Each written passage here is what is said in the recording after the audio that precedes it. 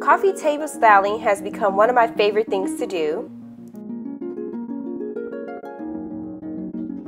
Simply by moving things from other parts of your home and changing things out will give you a whole totally different look. So that's what makes this so exciting.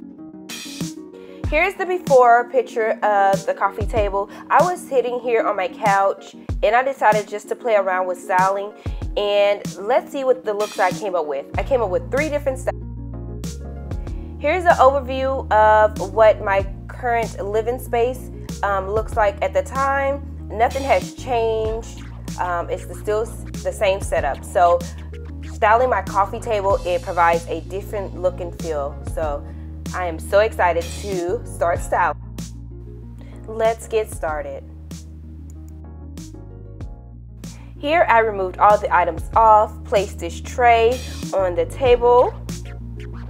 Here I switched out the actual flowers. This is my brooch bouquet. I'll show you a closer view of it later on in the video. It is so beautiful. I DIY'd this brooch bouquet years and years ago. So yeah, I still use it to this day.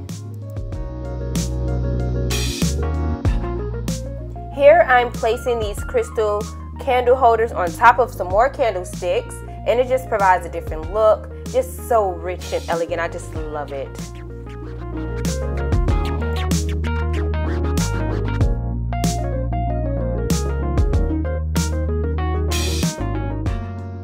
This is a very simple, straight to the point, not a lot of fuss to this coffee table. I do enjoy the simplicity of this look.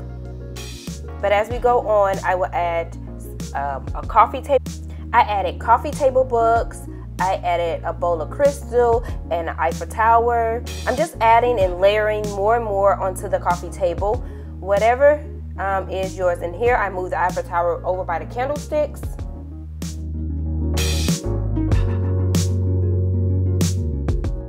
Here is the brooch bouquet up close. A lot of my brooches came from Michael's craft store and like the Goodwill. I would just find any type of brooches. I've taken earrings apart.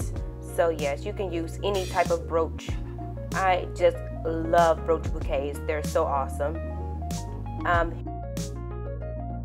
Here I paired this particular styling with all crystal candlesticks. I really enjoyed this look as well. And I have a bowl filled with, this is nothing but all broken crystal candlesticks. My son broke them, but I didn't want to get rid of them, so I use them as vase fillers.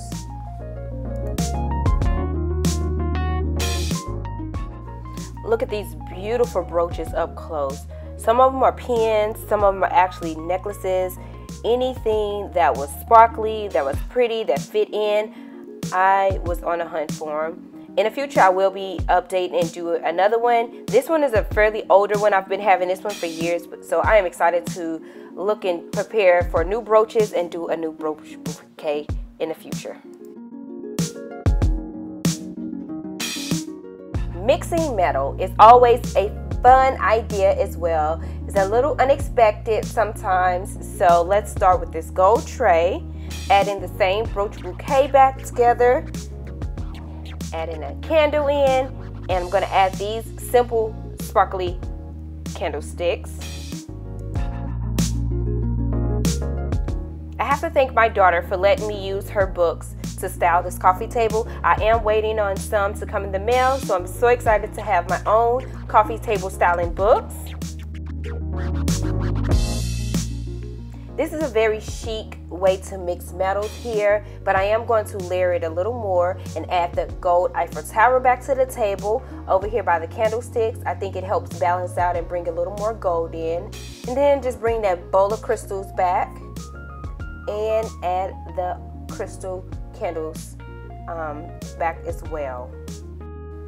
I was so sad to see my candlesticks broken, but I was refusing to get rid of them, so vase fillers they became. I hope you enjoyed the video. I hope I inspired you to maybe go move things from different parts of your home and spruce up and give your space a new look without using any money. I moved everything around my home and provided a new look. I am so excited about this video. I hope you guys enjoyed. If you're not already subscribed to my channel, please do so. And thank you guys so much for rocking out with me. And I'll speak to you guys very soon. Bye for now.